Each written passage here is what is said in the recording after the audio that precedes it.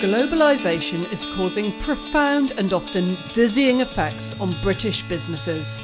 As the world shrinks economically, many companies are finding that promoting themselves on an international stage is an increasing challenge. Imagine then the enormity of marketing a country. Tourism is a really important industry for the UK. It's a huge employer, and the side of the industry that we're active in is actually an export. It's an invisible export worth a good £18 billion a year. So the money that people are spending when they're here, that's their hard-earned foreign currency, and for us, incredibly important. Visit Britain is Britain's national tourism agency, responsible for promoting Britain worldwide and developing the country's visitor economy. Its mission is to build the value of international tourism, working in partnership with the industry and nations and regions to generate additional visitor spend.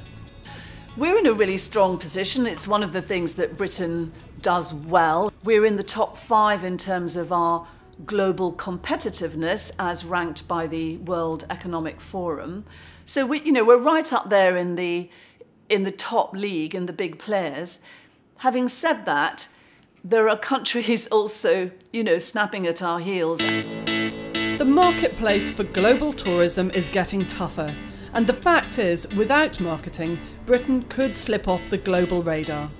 In 1990, Britain attracted almost twice as many international tourists as did China. By 2011, China attracted nearly twice as many as Britain. Low-cost air travel, open skies agreements, visa waivers, sustained economic growth in established and emerging economies, and the following winds of globalisation have all contributed to this global change.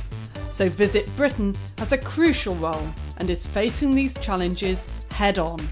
Where our ambition is to see a sort of a 3% year-on-year growth to take us up to about 40 million visitors by 2020.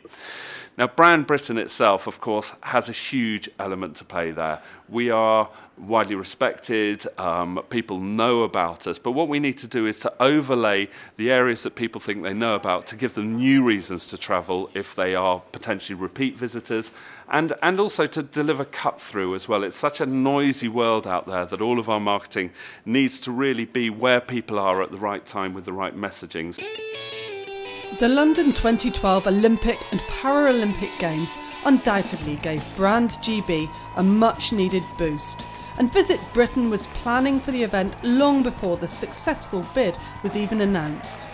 Following the Games' success, it's been working together with other government agencies and the private sector, including global companies and tourism businesses, both large and small.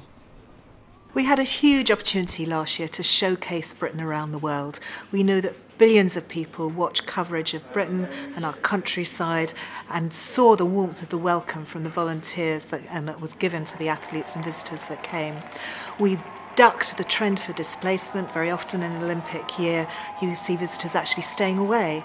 We grew visitor spend during 2012, and off the back of that, we've had a really good start to 2013. What we want to do now is harness that momentum and really think about long-term growth, growing Britain's inbound tourism industry to 40 million visitors, and that will deliver about £8.7 billion additional spend and support an additional 200,000 jobs. That really relies on marketing and policy working hand in hand.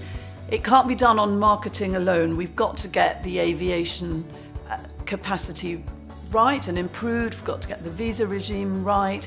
We've got to get the product and the distribution right and put that hand in hand with really strong marketing.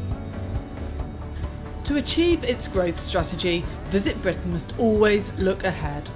With its extensive network of more than 20 overseas offices, the organisation is well positioned to offer all-important insight and connections around the world, without which many companies would struggle to reach a wide audience.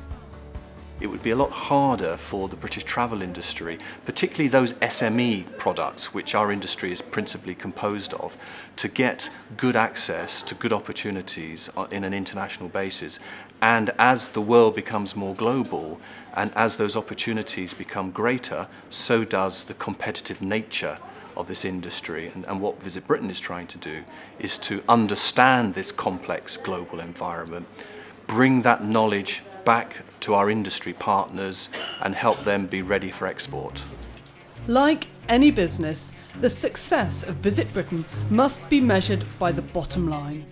Visitors mean little if economic benefit to the country doesn't follow. As a government-funded organisation, we are obliged to demonstrate our effectiveness on behalf of the taxpayer. So there's very little that we do that doesn't have a specific business effect. We're very keen to work with partners to leverage a whole load of different assets, investment, brand association. But the reverse is quite the same as well. I mean, we now have over 1 million followers on Facebook. We have significant digital social media channels. Over the past 18 months, we've delivered about £6 billion worth of positive PR for Britain. These are all assets that our commercial partners are very interested in. We extend their reach, we open doors for them. And a lot of the time we're also able to bring our partners together, so whether that's bringing an airline together with a hotel chain and then the destination message on top.